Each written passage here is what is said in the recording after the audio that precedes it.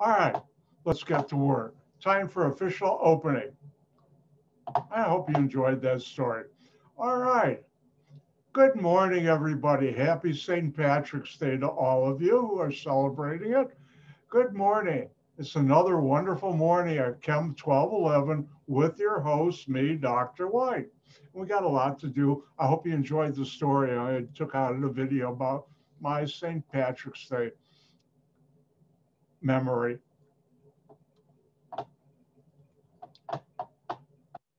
All right, let's go here.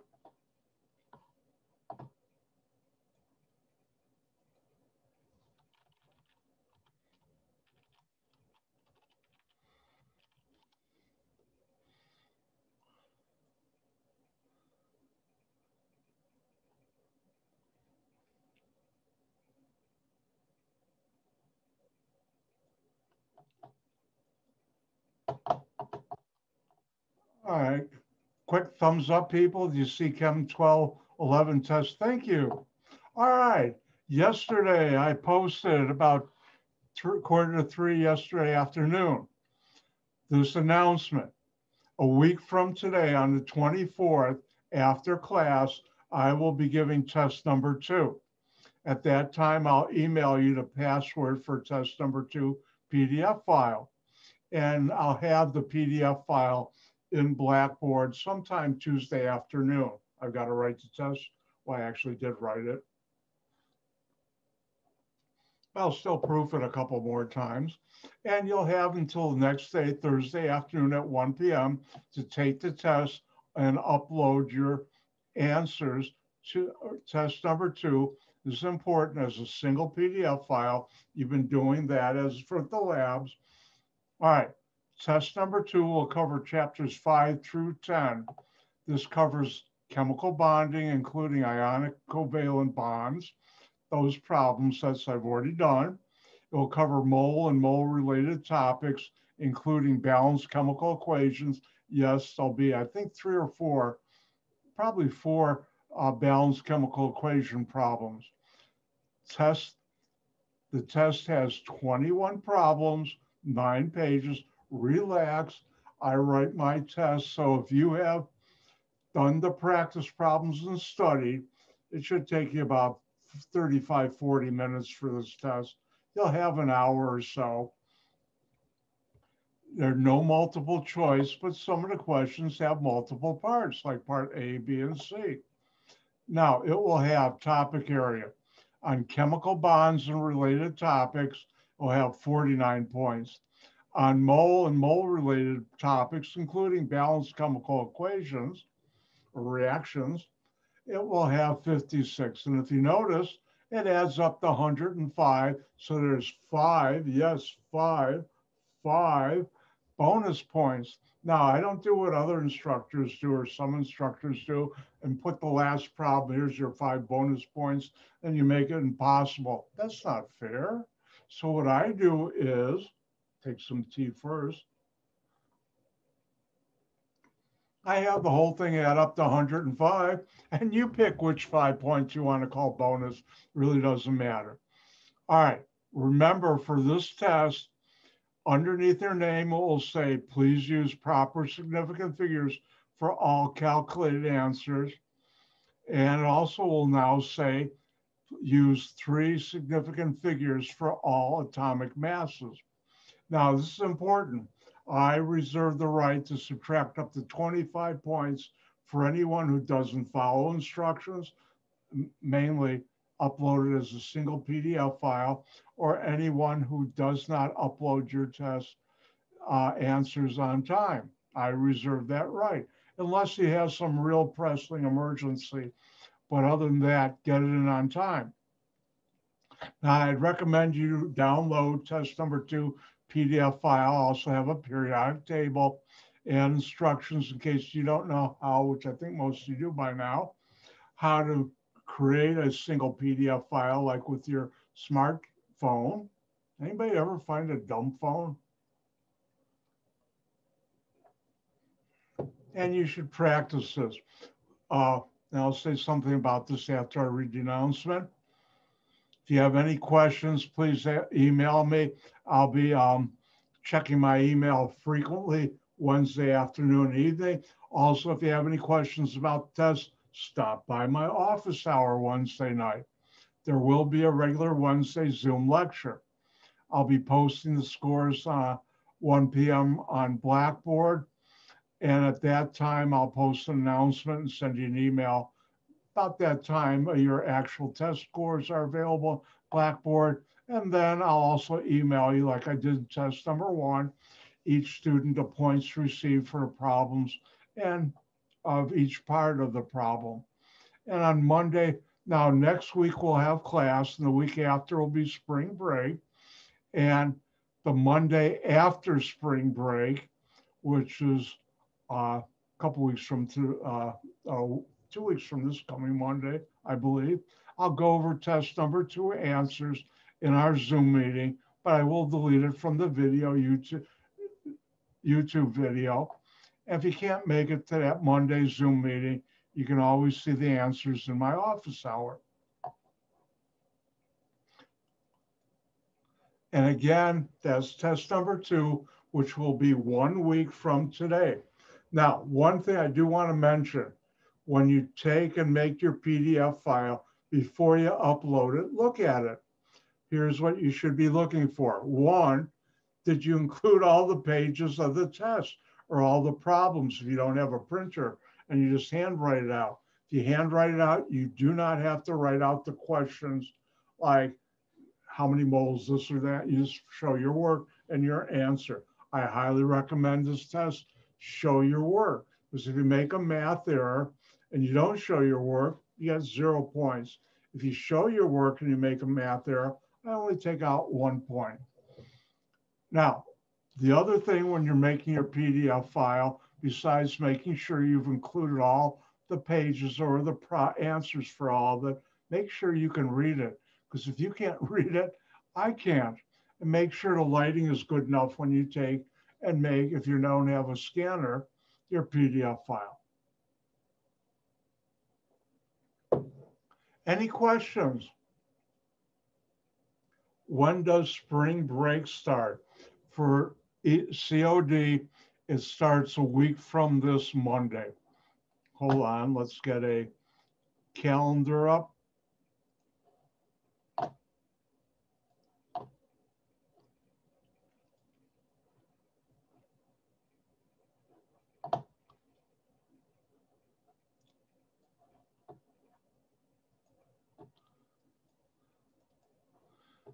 This is probably my favorite calendar on the internet. And if you notice, today is the 17th. You'll be taking the test on the 24th, and spring break starts Monday, the week of Monday the 29th. And that will be your spring break. Interesting enough, I teach at Elgin Community College, and next week, sometimes they coincide, sometimes they don't. This is a year where they don't. And next week, they'll be off, but I'll still be teaching here. And the following week, you'll be off, but I'll be teaching at ECC. So, spring break starts Monday, March 29th. Any other questions?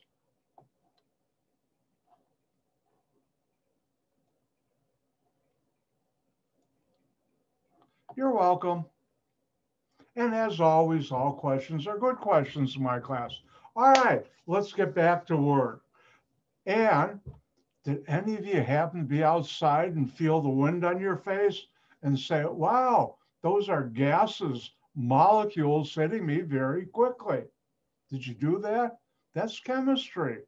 Now, we're talking about gases on Monday. This material I'm covering right now will not be on test 2, but it will be on test 3. And one of the important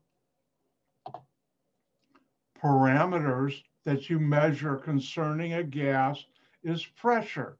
And pressure, when we're talking about gases, we're generally talking about atmospheric pressure, and that's measured with a barometer. And an important measurement unit is millimeter mercury. And let me see if I can find it again.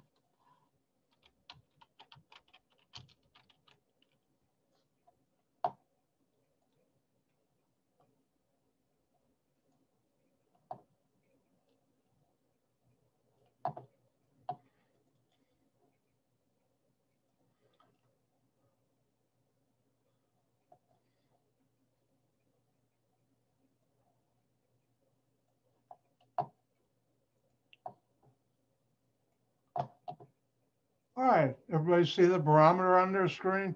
Thank you. All right, now the original barometer was invented by the Italian scientist.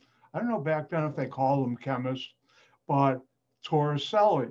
And what he did was took a little dish of mercury and inserted it in the dish an evacuated tube, which means they had a vacuum in it. And then in this picture, you don't see it, but I'm sure there was a clamp right here to keep the tube upright.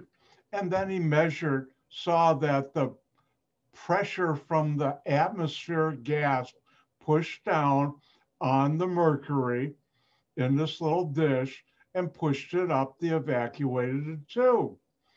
And the distance from the level of the liquid in the mercury dish to the top of the tube, mercury in the tube, you could measure. And you could measure it, and for some reason back then, well, it was in Italy, they used millimeters. In England and the United States, we use inches. And the atmospheric pressure is pushing up the mercury in the tube.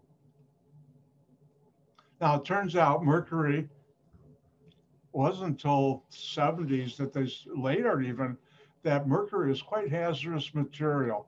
It's cumulative of poison, and the more you get in your system, the more damage it does, and eventually it will kill you if you get enough, and you can't get it out, which is why we no longer have mercury thermometers, or they don't use mercury in barometers. Now they use other ways of measuring the pressure, such as electronic sensors. That reminds me, when I was a kid, about 5 or 6, and you could tell people didn't know the hazards of mercury or wanted to think about it, there was a little toy. It was about this big. It had a little maze with little plastic um, walls, like you see a maze for a mouse to go through. And in there, they had a big drop of mercury. And the back was cardboard, and I had one. My friends had them. I don't remember if mine got destroyed, but I wonder how many kids got exposed to mercury. Anyways.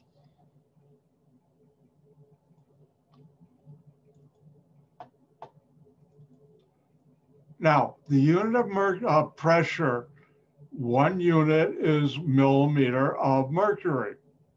Now, in honor of Torricelli's great achievement in working with gases, there's also the unit torr, and torr is short for Torricelli, and 1 millimeter of mercury equals 1 torr. And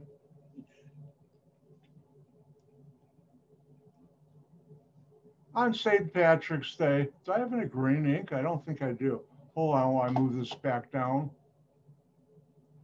Yep.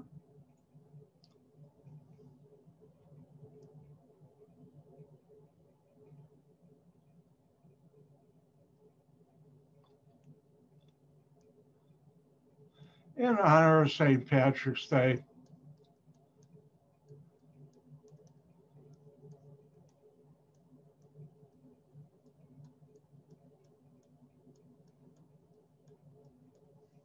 you should know this. This will be given an important information, test number 3, coming up down the road. And I used to make students memorize this, but I'll give this to you. But you have to know how to use that. Well, how do you use that?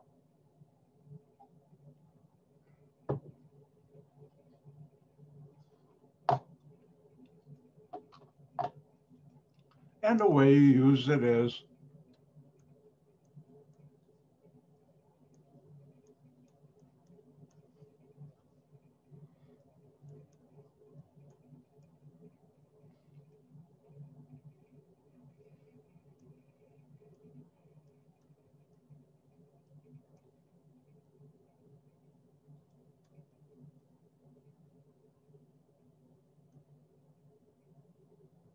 and the question is, how many millimeters of mercury is 851.6 torr?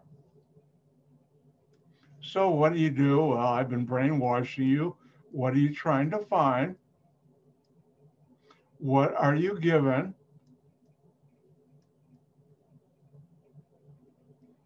And therefore, guess what time it is? Yes, it's time to use your good buddy, your good friend, unit analysis. Love that whistle. And the only thing I have to work with is this.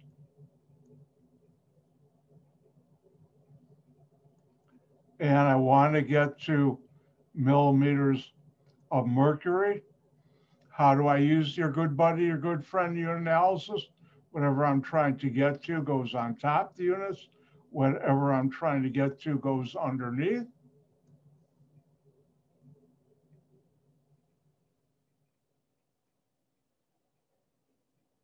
And where do I get these numbers? 1 millimeter mercury equals 1 torr. This is a definition. Therefore, these are exact numbers. So in here we put 1, 1. And therefore, if I do the math before I do that, torr divided by torr, cancel out, and you're left with millimeters of mercury. And the answer is 851.6 millimeters of mercury. Bet you thought you were done with your good buddy, your good friend. Is your good buddy, your good friend throughout the rest of the semester. And I'll let you try one.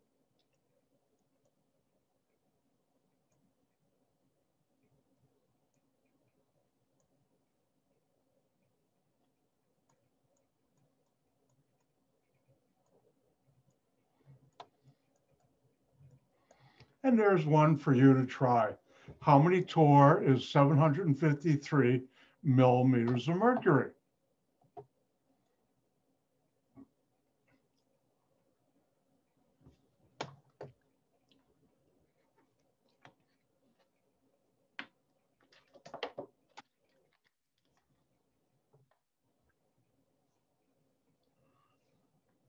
While you're doing that, one of the things I have, which I'll share with you, is I have a photographic memory, and I have a very good memory even now.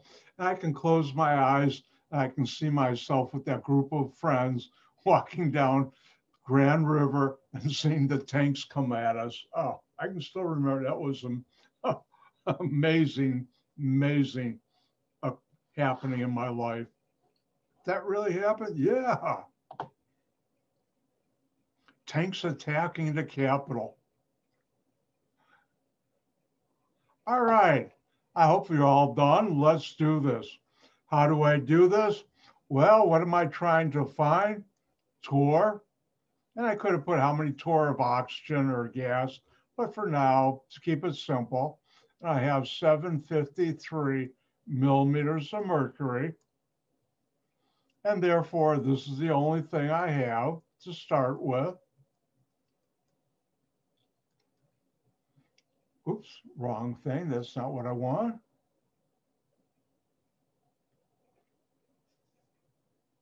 And using unit analysis, I have some ratio. What do I want my final answer to be? Torr. And now I'll use unit analysis. Whatever I'm trying to get to goes on top. Whatever I'm trying to get rid of unit-wise goes underneath.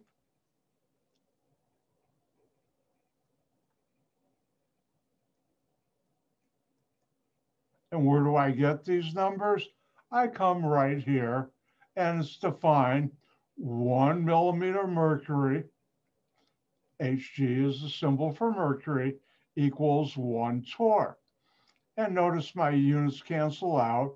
And if I do the math, remember, these are exact numbers. I get 753 torr. And that's 1 unit of pressure. Now, it turns out there's another unit of measure, unit of pressure that's very important. And that measurement is mainly used for gases. In fact, I can't think of anywhere else it's used. It's used for gases, and it helps in certain, what I will teach you later, either today and also next week, called the gas laws. And what's that other measurement? And this measurement was defined at sea level, 0 elevation from sea level. The atmospheric pressure is defined as 760 millimeters of mercury.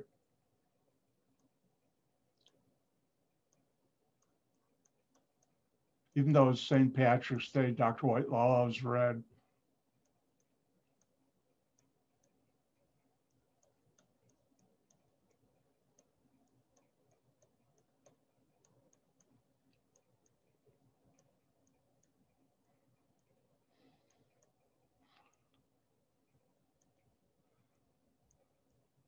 And it's not being subtle Wednesday.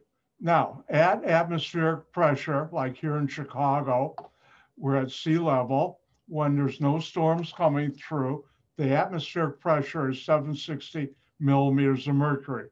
Now, 760 millimeters of mercury equals 760 torr, because 1 millimeter of mercury equals 1 torr. However, here's something new.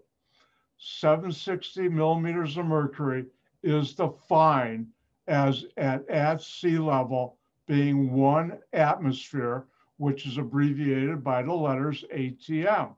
Wow, I even wrote it on the slide. Know this. So remember, 760 millimeters of mercury equals 760 torr equals 1 atmosphere. And let's write that. And this will be given to you an important information, but you still have to know how to use it.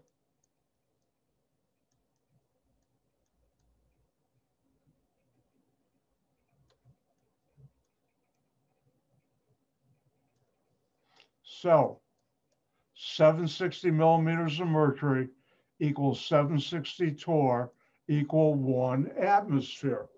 Now, this is a definition. Therefore, 760, 760, and 1 are all exact numbers, which means they don't play a role in determining significant figures of any operation you use with those, like multiplication, division. And again, 760 and 1 in this right here, 760 millimeters of mercury equals 760 torr equal 1 atmosphere is a definition. And guess what? They're all exact numbers.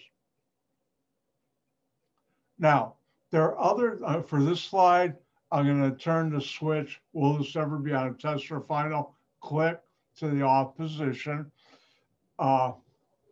Other measurements of mercury, instead of millimeters, you have inches, and 29.9 inches of mercury equal 1 atmosphere.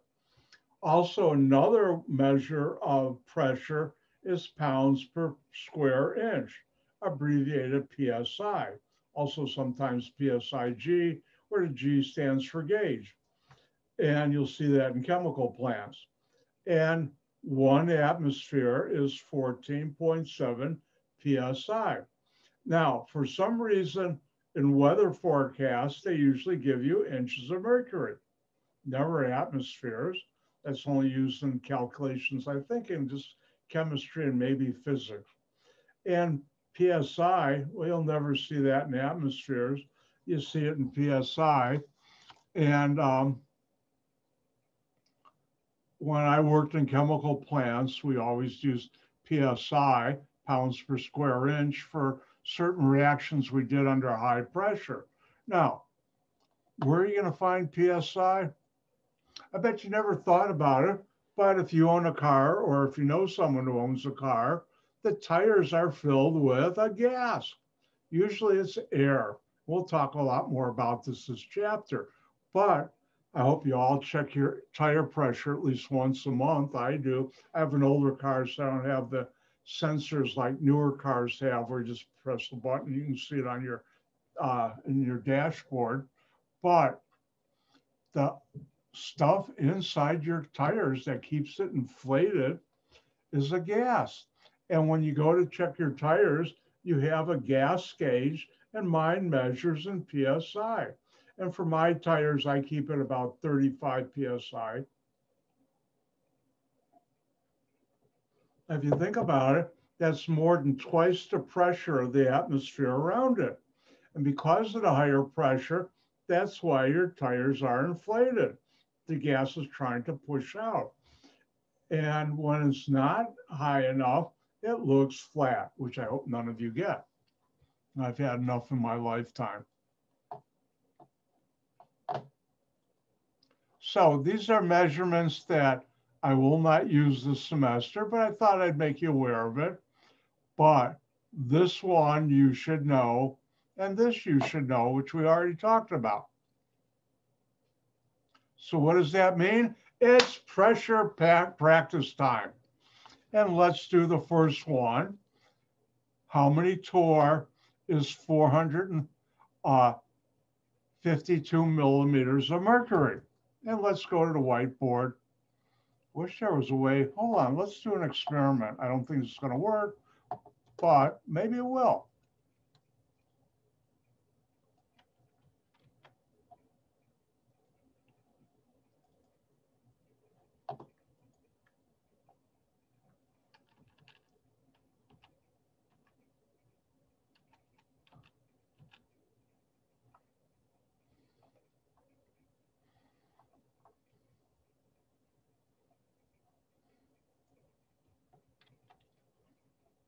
That's not what I want.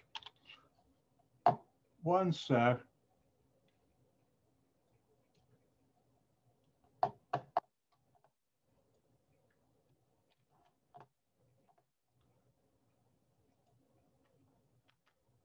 And it worked. All right, let's do this. So the question is,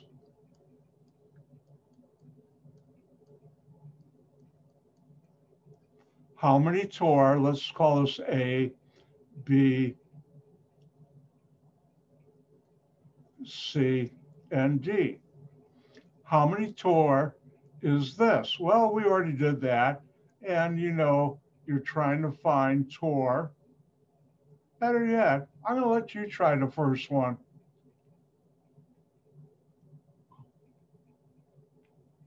And then I'll do B. I'll also clean up B.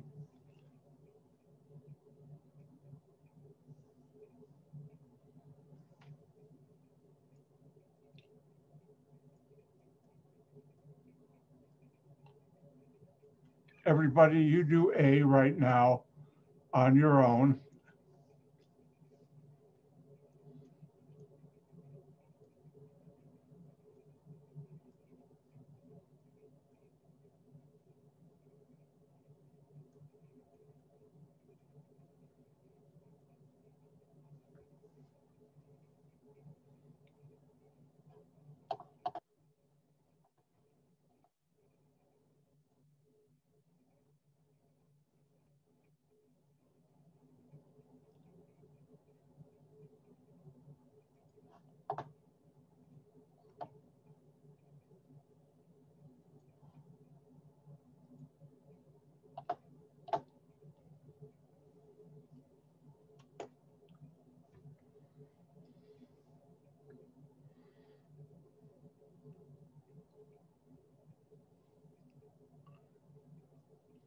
Yeah, it looks like everybody's just about done. So let's go ahead and do this. And the question is, how many torr? So we're trying to find torr, which is a measure of pressure, are 452 millimeters of mercury. And this is what we start with.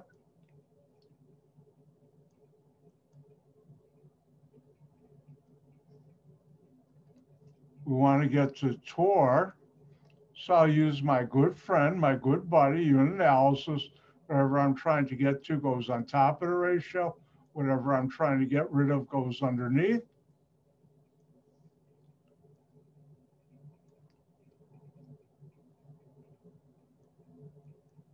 Where do I get those numbers? You could either put 1 torr equals 1 millimeter mercury, or 760 equals 760. Let's just do the 1. These are exact numbers. So the answer would be 452 torr. Now, let me do this one. How many, atmospheres. ATM is the atmospheres. The unit of pressure are 832 millimeters of mercury. And now what do? Well, this is the only number we have to work with. What units do I want my answer in? Atmosphere. So I'll use my good buddy, my good friend, unit analysis. Whatever I'm trying to get to goes on top. Whatever I'm trying to get rid of goes underneath.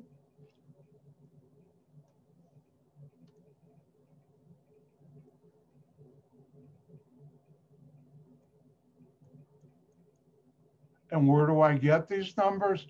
From here. 1 atmosphere equals 760 millimeters of mercury, also equals 760 torr, but I'm not using that. Notice millimeters of mercury cancel out because anything divided by itself equals the number 1, which means it cancels out. And now I'm ready to go.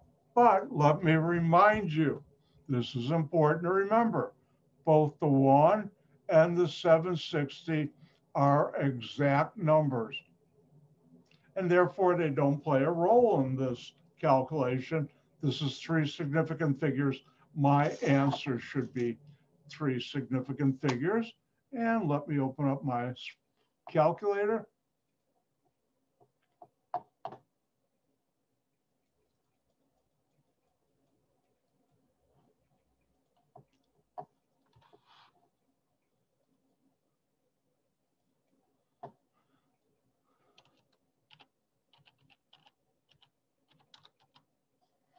And here's the number. Everybody see my spreadsheet? Thank you. And I'll let you round this off to 3 significant figures. I'll give you 3 seconds. 1, 2, time's up. Keep the 1, keep the 0, keep the 9. Use the 4 to round off. That's 4 or less. Drop everything. So the answer would be 1.09 atmospheres.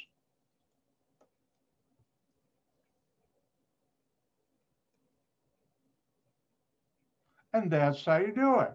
Guess what? I'm going to share the fun and let you do C. So have some fun.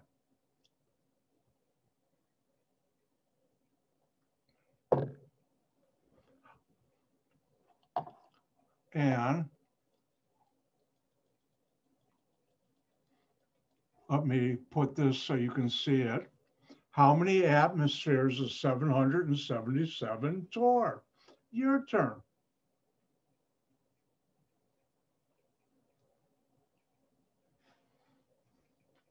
Boy, time flies when you're having fun with chemistry on St. Patrick's Day.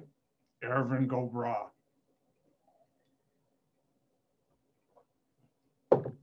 That's all the Irish I know, who I learned from a neighbor. That was in East Lansing too. Kathleen Goslin. Wow, I haven't thought of her in ages. She lived down the hall with her. She had 2 roommates and, or three roommates, and she was staunch Irish. I mean, she partied hard on St. Patrick's Day. The story with the tank, she was out of town because it was spring break.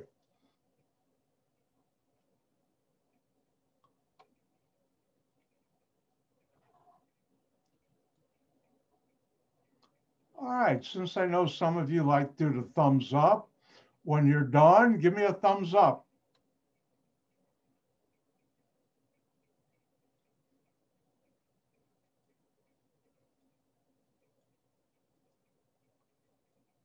And remember, as I mentioned yesterday, if you can, which makes me feel good and all fired up, if you can turn on your video for your webcam, please do.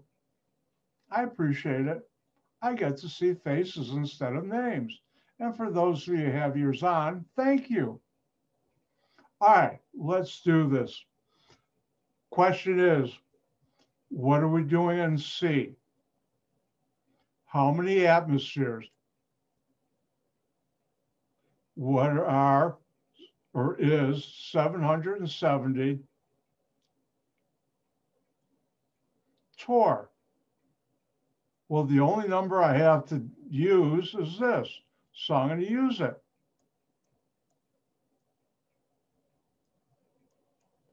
If I use some ratio, what units do I want my answer to be in? Atmospheres. And now I'll use my good buddy, my good friend, unit analysis. Whatever I'm trying to get to goes on top. Whatever I'm trying to get rid of unit-wise goes underneath.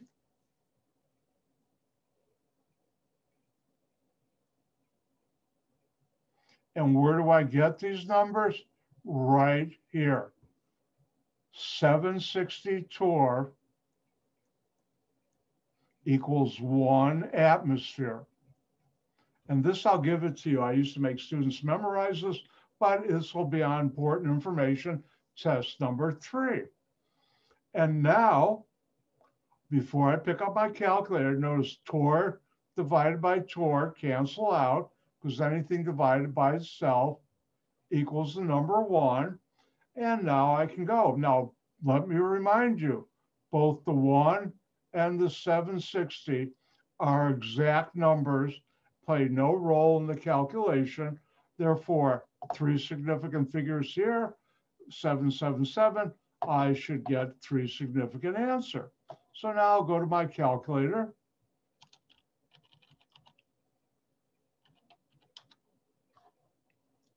And that's the number I get.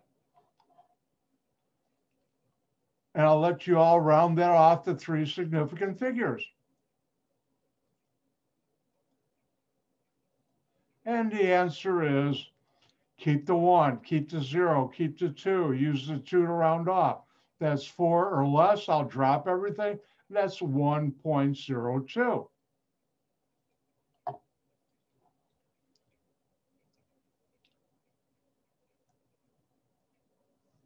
Atmospheres. And I'll let you do D. How many torr is 2.1 atmospheres? Remember, use proper significant figures for all calculated answers. And this is 1.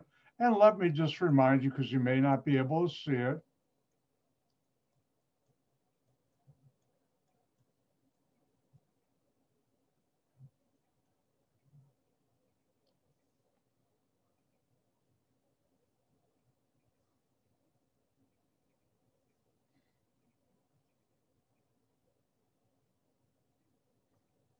So remember, 760 millimeters mercury equals 760 torr equal 1 atmosphere.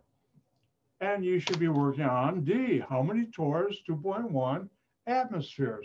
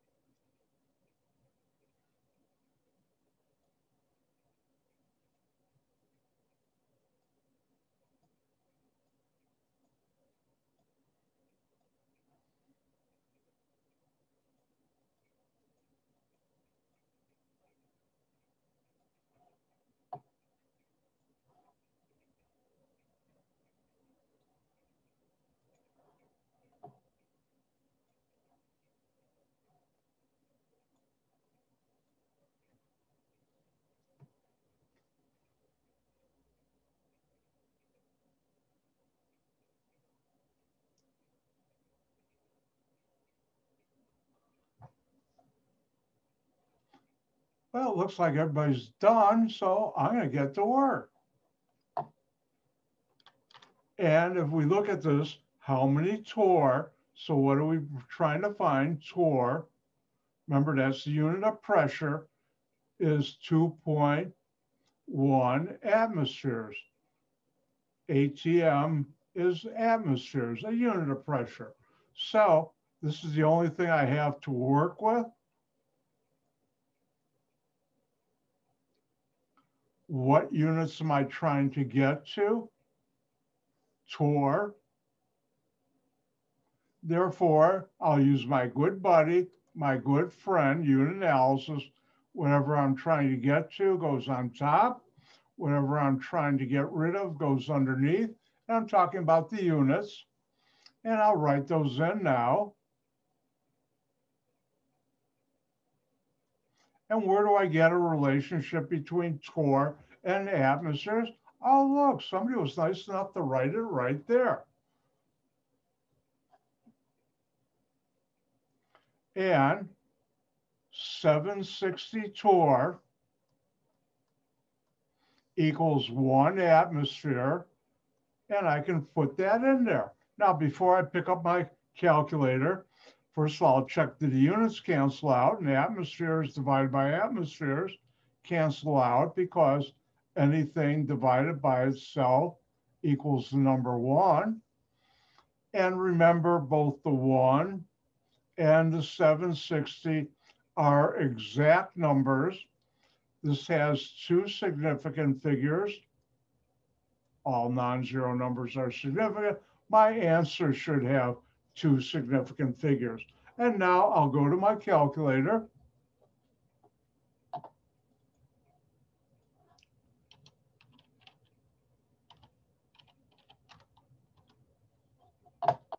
And I'll also come over here.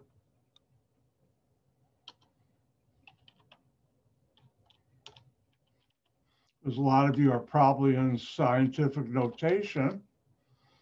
And if I'm over here, this would round off to 2 significant figures, 1.6. Remember, keep the 1, keep the 5, use the 9 to round off. It's 5 or higher. I'll drop that, increase that by 1. 1.6 times 10 to the third. This rounds off to 1600. So either one would be acceptable on a test.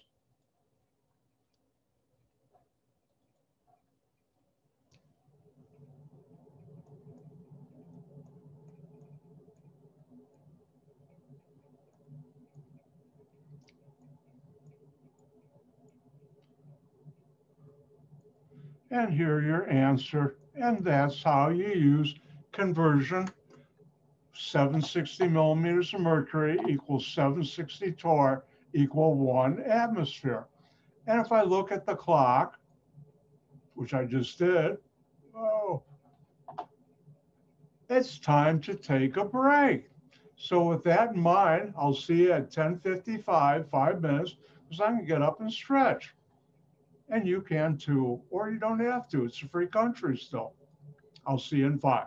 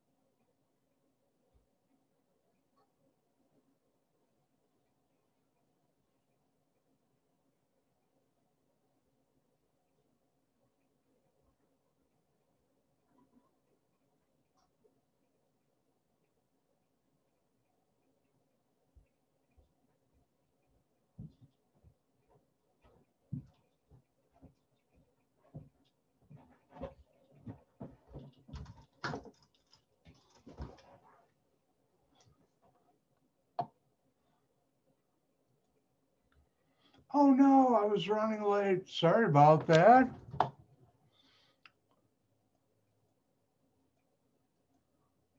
Let's get back to work. But before I did, I forgot to tell you earlier that good news. I got my economic recovery check from the government, actually not a check, deposit in my bank account.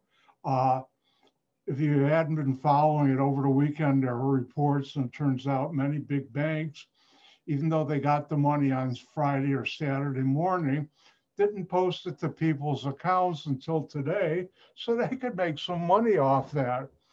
And by keeping it in their accounts for a couple of days, nice. But anyways, I got my money. Hopefully you did, you got yours. I wasn't sure if I'd get it because I thought I was pretty close to that 75,000 cutoff, not because of what they pay us to teach, but because I also consult too. That can be very lucrative at times. But I was just under 75. So, yay, I got my money. All right, let's get back to gases. Ooh, I forgot. Important public service announcement from the management, me, Dr. White. Don't forget, if you have lab tomorrow, the lab we did last week is due tomorrow. And don't forget, if you have lab on Friday, the lab we did last Friday is due this Friday. Remember, get your labs in on time, please. End of the public service announcement. So we've done our pressure practice time. Say that 3 times quickly, fast. No. And let's talk about the gas laws. And before I talk about Boyle's law, a couple important things. First of all, everybody take a deep breath, let it out, take a deep breath. And I do this in a classroom too. I like how I do my finger thing. Let it, take a deep breath, let it out. Let's do it one more time. Do you feel all nice and relaxed? Stay that way. Relax. We're going to be doing, relax, some algebra. Relax, take a deep breath.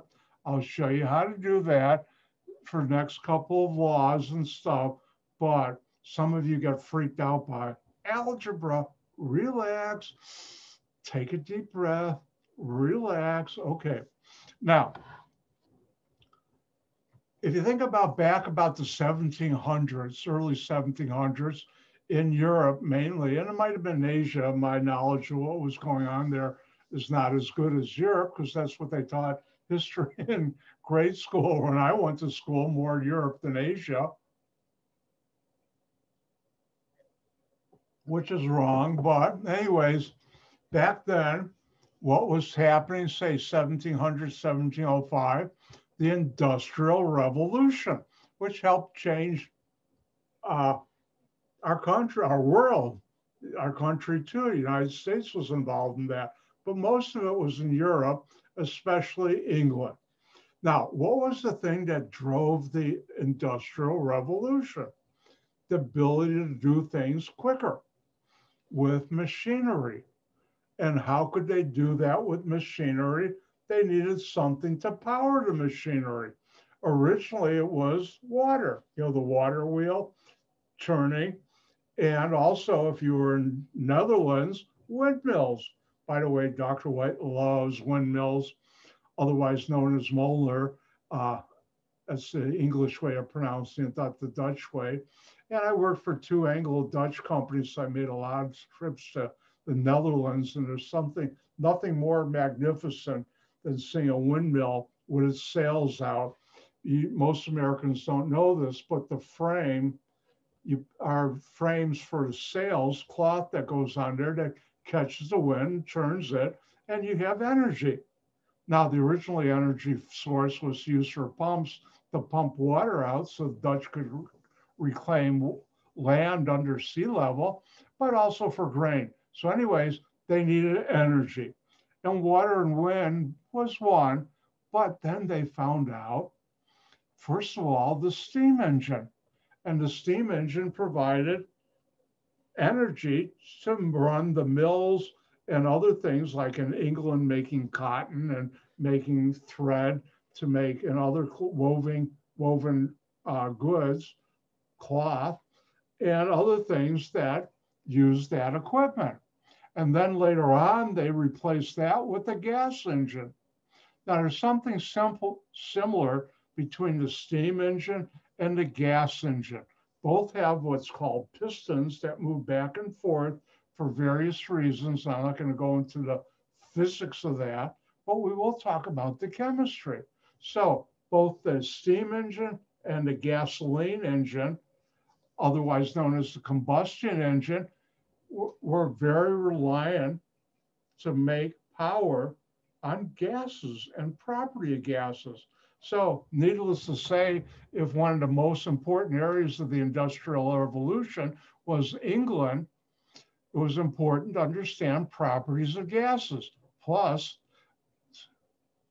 here's a secret, it was very lucrative to understand that. And that's always been a driving force in science, especially chemistry, money. Oh, hold on, St. Patrick's Day, money, money. I didn't want to make you feel guilty if I pulled out 100, so I just pulled out a 20. But anyway, in the pandemic, it's always good to keep cash in the house. But I've thought about it, for the last couple of years, I rarely use cash at all. But anyways, credit cards. And I don't have a balance on any of mine other than what I did this week. But back to the Industrial Revolution. So to understand, nice try, Danny. No, what it means is you should all give, Danny asked, does that mean you're all going to get $20 bills? Hold on. I'll be nice. Here, grab it. It's yours. Actually, you should all be donating to the Save Dr. White Foundation, courtesy of the address, the local train station underneath the rock by the end of the platform, wherever that is. But anyways, it was very lucrative to understand the properties of gases. And there are a couple of English scientists, I don't know if they were called chemists back then, 1700s, when the term chemist came about. By the 1800s it was, but they're called scientists. And one of the important ones was Boyle. And Boyle came up with a law. Now, let me explain what is a law in science, especially chemistry. It's something that's always true. There's no exception. If I say this is a law, it always happens. T, that's not a law, but it's going to happen. And there are a couple of these laws that show the relationship for certain parameters of a gas. And by understanding those parameters, we could learn how to improve steam engines and later on combustion engines so they work more effectively, which is important financially.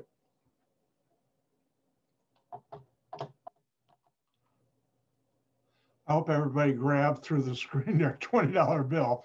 But anyways, let's move on. All right, do not write this down, but I'll read it to you. Volume of a sample, Boyle's law, that means this is always true, no exceptions.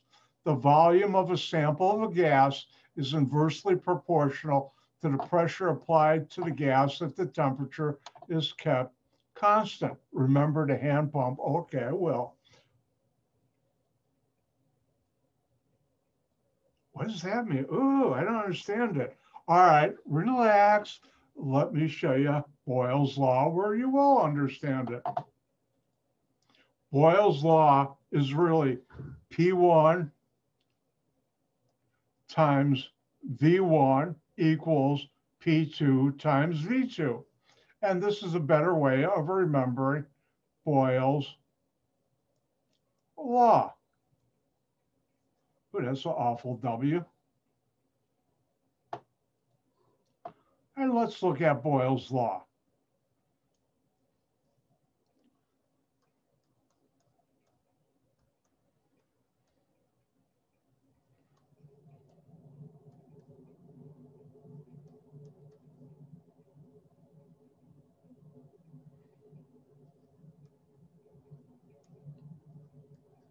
Now, what's P1? P1 is the initial pressure.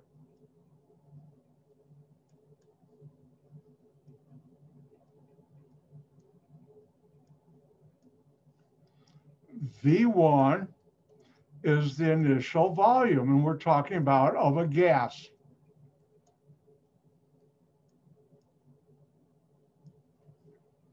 And P2 equals the final pressure.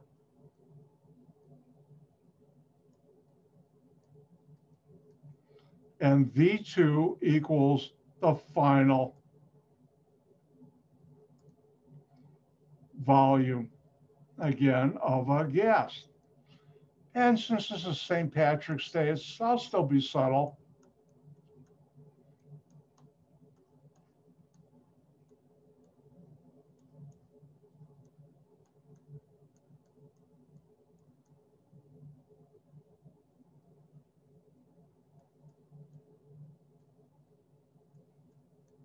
Now, good news, I used to make students memorize all this. However, I stopped doing that because I'm testing chemistry, not your memory. So on test number 3, the important information, this and all of this will be given to you, but you have to know how to use this. So let's review this again. For Boyle's law, the initial pressure, P1, times the initial volume, V1, equals the initial pressure, P2, times the initial, let me do that again. I got carried away. Boyle's law, the initial pressure, P1, times the initial volume, V1, equals the final pressure, P2, times the final volume, V2. So let's try one. Whoops.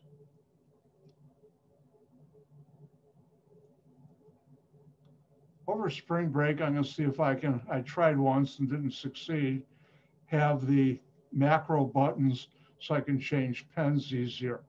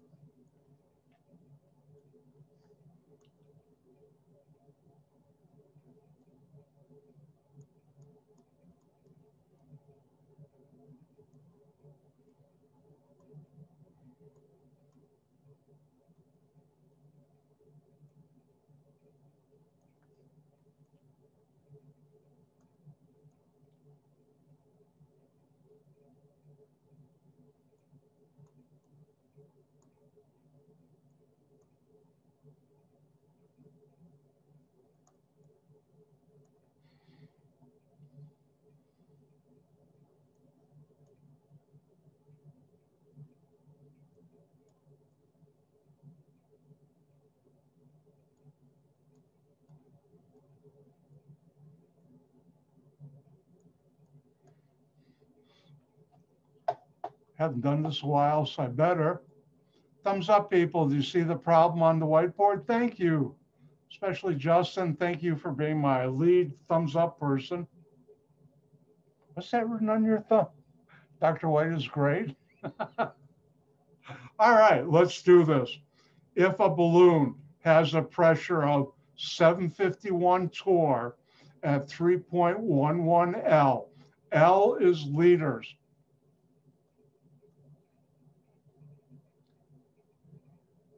And that's a volume measurement.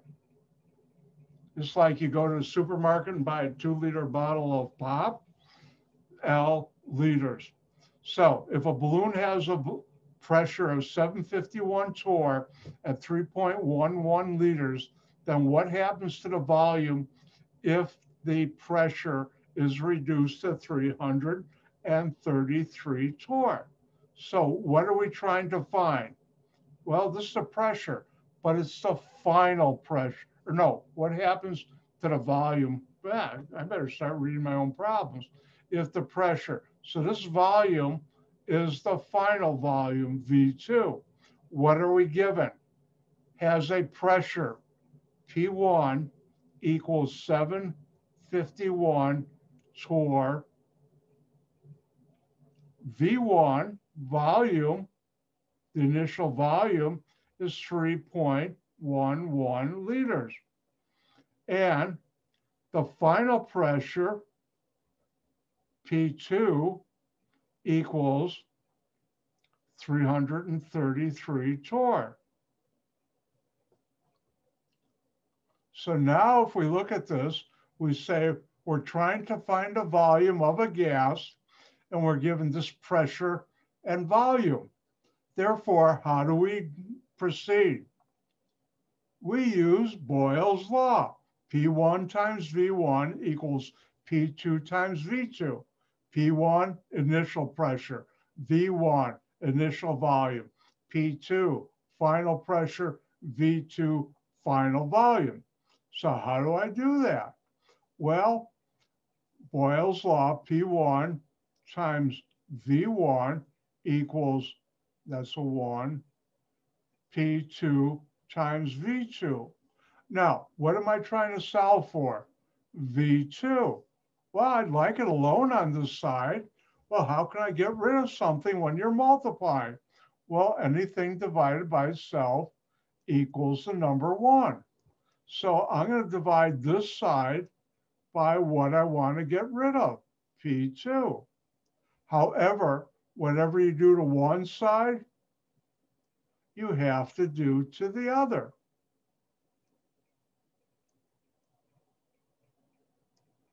Now, anything divided by itself cancels out. Therefore, I have V2 equals P1 times V1 over P2. I'm going to rewrite it. You don't have to, but Dr. White likes to. And good habits I don't change.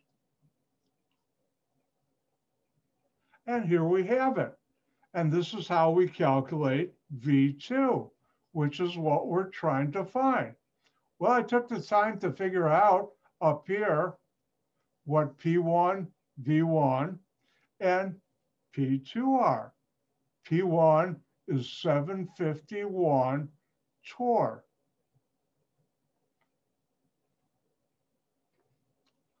V1 is 3.11 liters. And P2 is 333 torr. Now, before I pick up my calculator, I'm going to use my good buddy, my good friend, unit analysis, real quick. Notice torr divided by torr, anything divided by itself equals number 1 cancels out. So this cancels out. What units am I left with?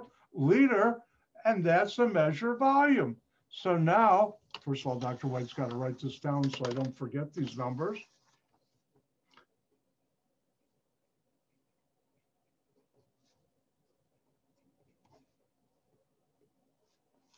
I'm going to go to my calculator. Notice this is 3 significant figures.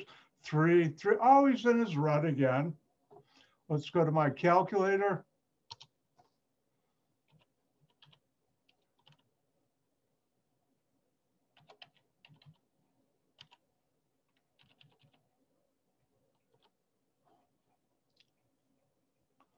Thumbs up, people. You see the calculator on your screen? Thank you.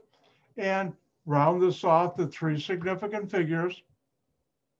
I'll give you 4 seconds. 1, 2, 3, 3.5, 3 3/4, 4. Keep the 7, keep the 0, keep the 1.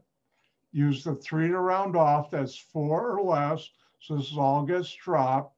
And the answer is 701.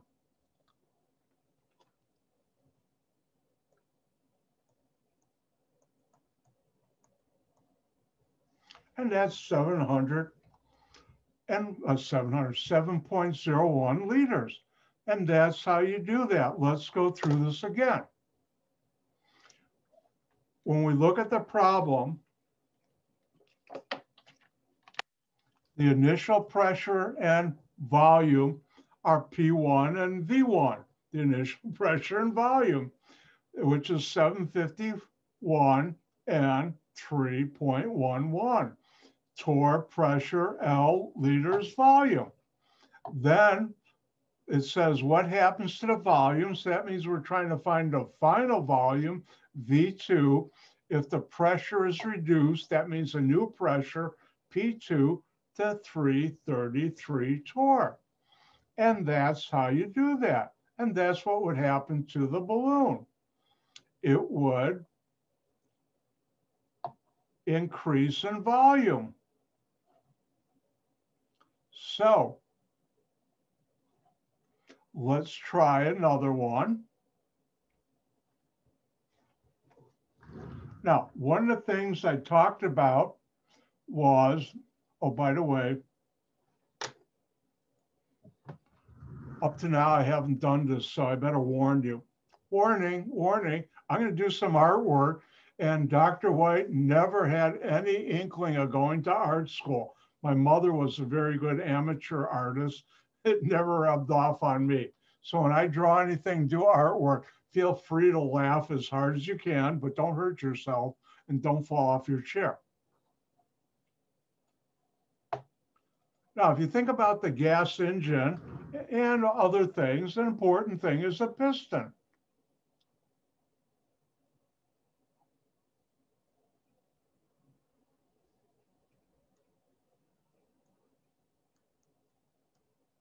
And a piston is a cylinder with a valve that goes up and down. I don't know if it's called a plunger that goes up and down. Here's a rod to make it go up and down. And this is a piston. So let's do one.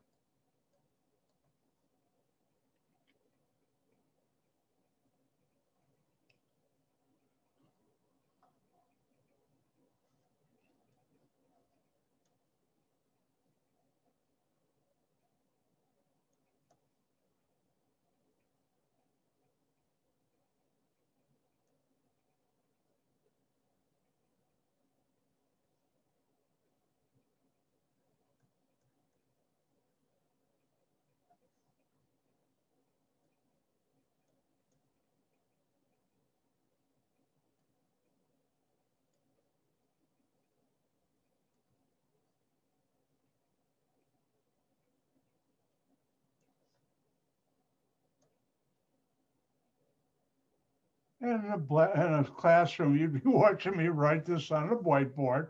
Let's see, if a piston has a pressure of 651 torr at 10.7 liters, what happens to the pressure if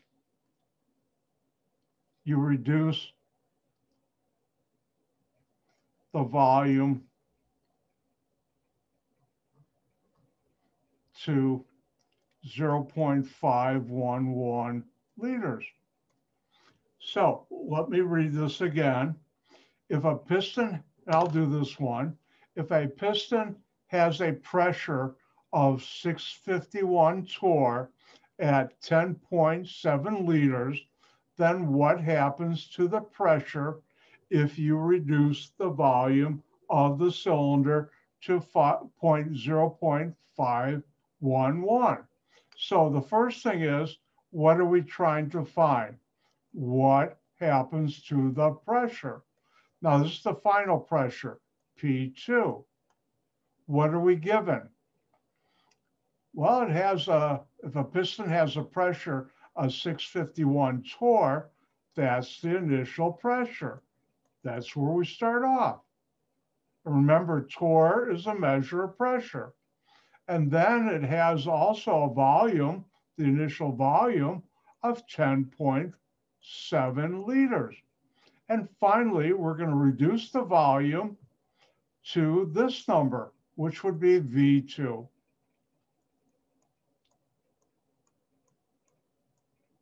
So we're trying to find P2, and we're dealing with a gas, because you're in a piston, you're dealing with a gas, and you're given this pressure and volume.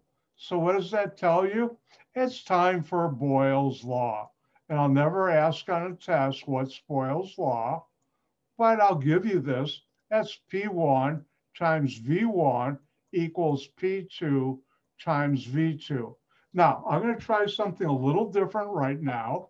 Hang on to your seats, not that different. What are we trying to solve for?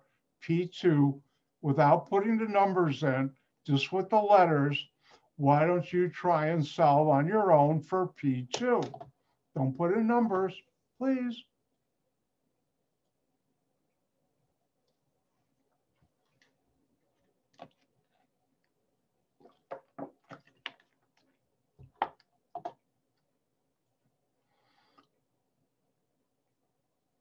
Remember, just solve for P2 using relaxed algebra.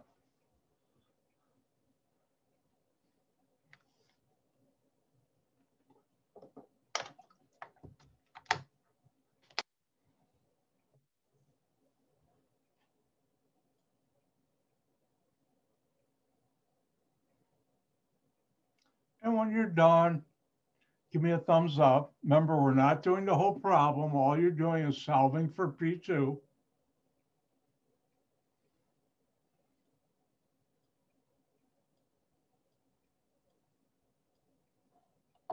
Remember, if you're having difficulty now, we'll do more, so you'll get it. You will get it, I guarantee it. But it's not money back. I'm going to keep this myself. All right, let's do this.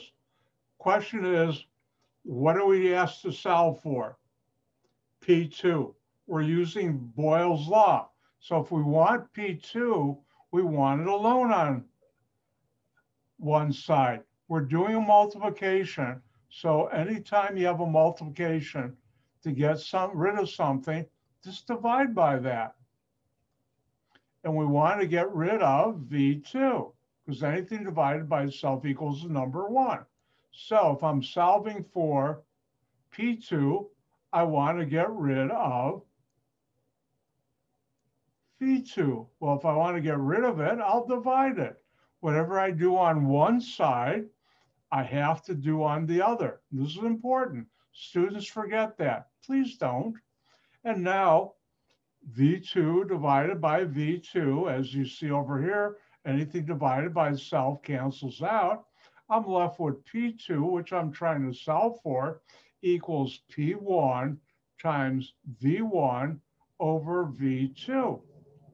And now you don't have to do it, but I do because I like to. Good habits I don't break. I'll rewrite it this way. All I've just done is rewrite it with P2 on this side. And now, since I've taken the time to figure out P1 is 651 torr,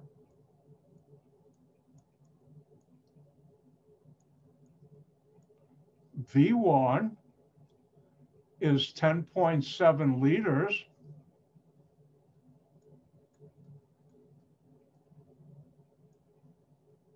and then underneath, V2 is 0.511, and that's where I got all the values I'm putting in there once I've come up with this equation. Now, before I pick up my calculator, I'm going to use unit analysis again and check that the units cancel out. Notice I have liters, liters, liters divided by liters. Anything divided by itself, as you know, comes to number 1. So that cancels out. And I'm left with torr, which is a unit of pressure. Yay. So now, oops, sorry about that. I'm ready to come down here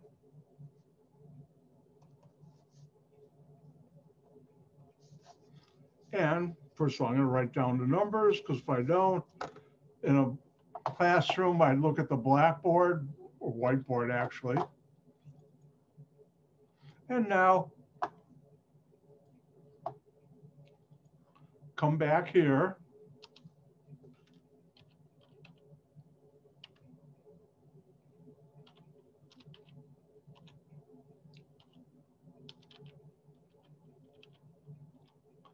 and this is the number I get, and I'm going to do it in scientific notation too, because most of you are using a calculator in that.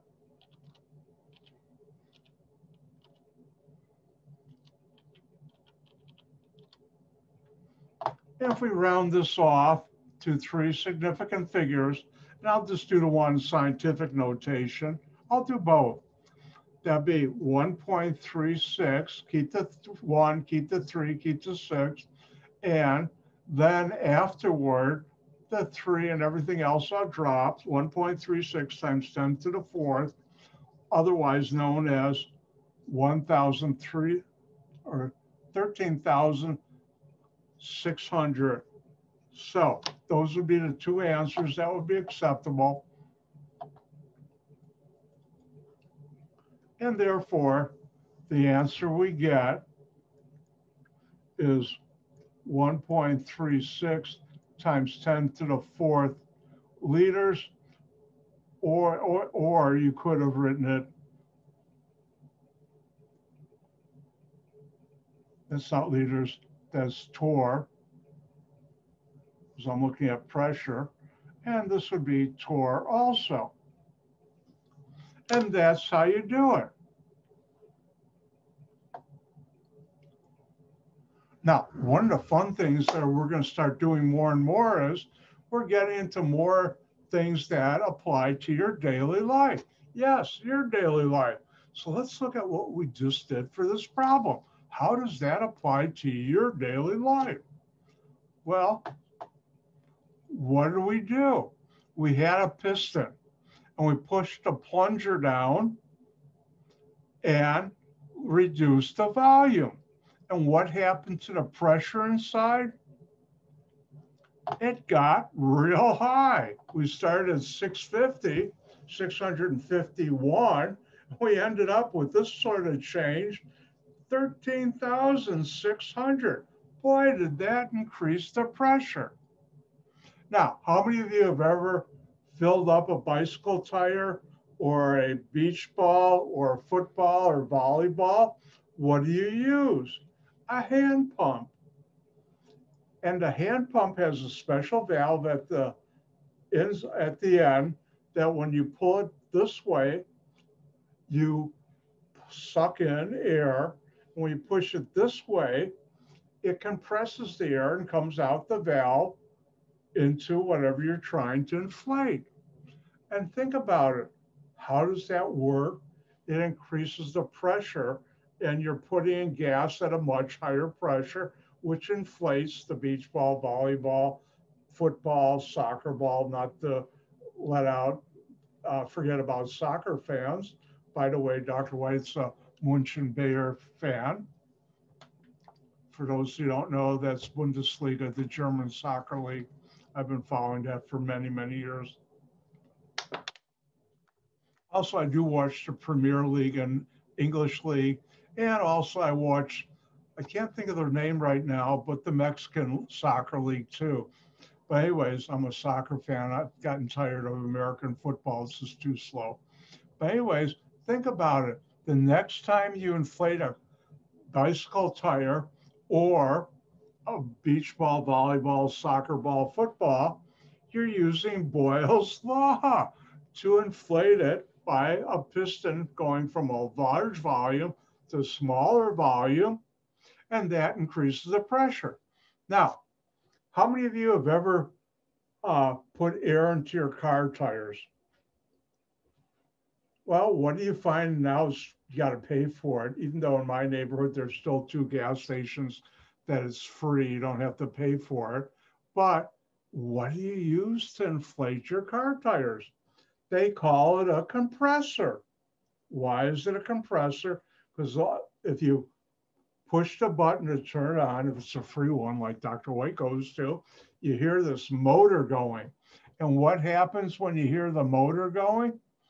You have a compressor, a cylinder that's pushing back and forth, and they also have a bigger container, and that's building up pressure in a gas, and that gas is air mostly, unless you go to your dealership, and in the last 10 years or more, they've been pushing, use this plain nitrogen, not air, which is a mixture of nitrogen and oxygen. It's a waste of money, in my opinion, but that's my personal opinion. Just use air.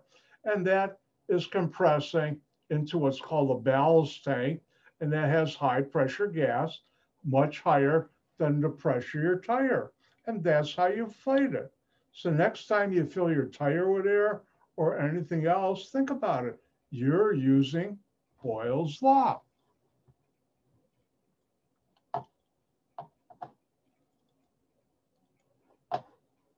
Ooh, but you didn't think chemistry is all around you.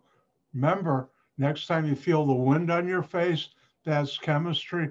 The next time you see a compressor in a gas station, that's chemistry too, and other things too. But the principle how air compressor works is chemistry. All right. Speaking about chemistry, I should share. But before I do this, oh no, I almost forgot. Shame on Dr. White.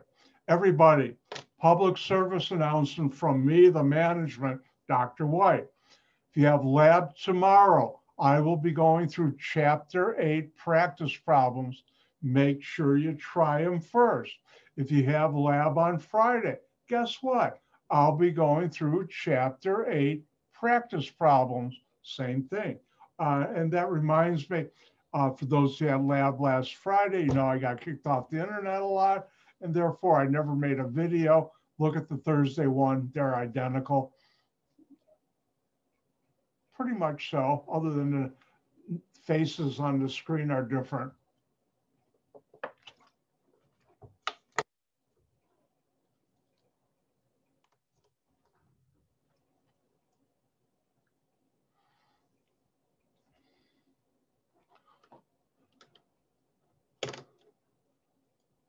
You know something, I was just looking at the clock.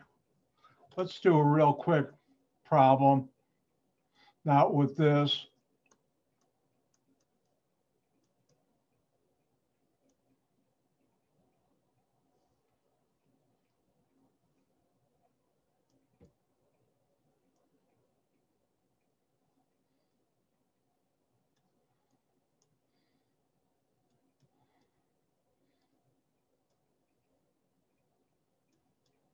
Why don't you try this one?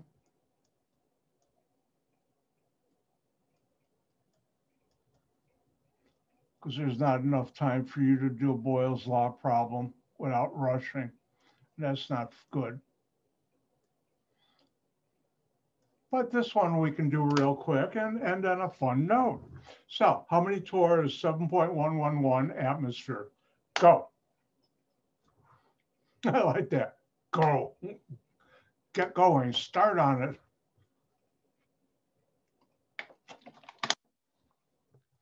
Or I could have said in German, mach schnell.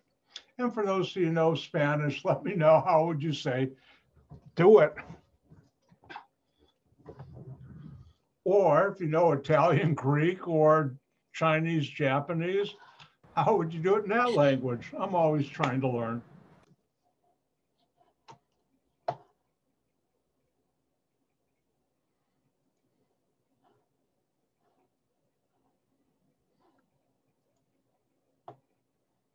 I thought that, Gabriella, means leave.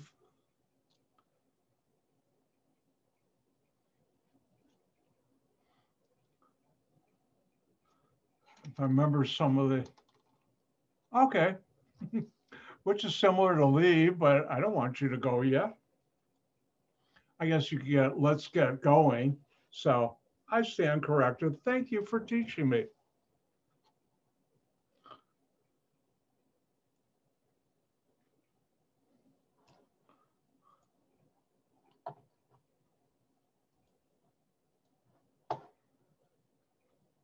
Wow, I forgot to pin myself.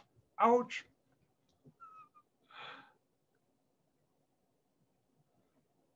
Danny, what language is that? Spanish. Okay. How do you pronounce that properly? Hazlo. And it means? Do it. All right. Thank you. Dr. White, you're never too old to learn, and I'm always trying to learn. All right.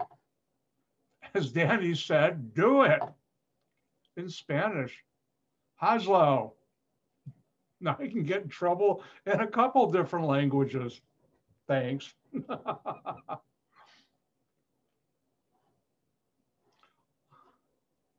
right. Since Dr. White's lazy, I'm going to do this.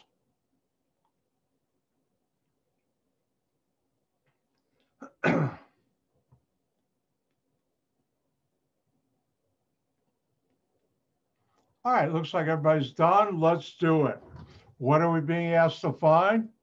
How many torr? What are we given? 7.111 atmospheres. How do we do that? This is the only thing I have to start with.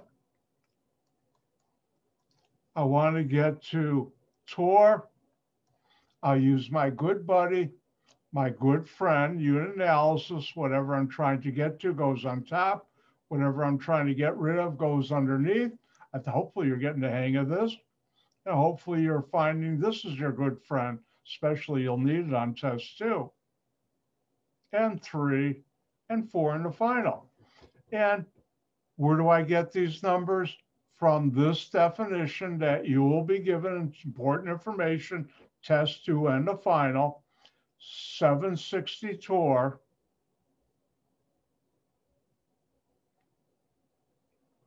is 1 atmosphere, and these are both exact numbers, which mean they don't play a role. Notice this is 4 significant figures. My answer will be 4 significant figures. I can now go to my calculator. I'll use this one. Let me go back. Yep.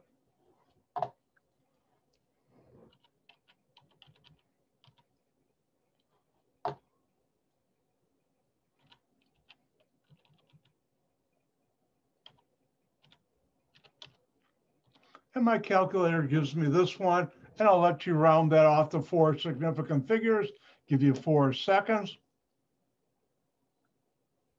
Time's up. Keep the 5, keep the 4, keep the 0, keep the 4. Use the 3 to round off. That's 4 or less. So the correct answer is 5.404 times 10 to the third.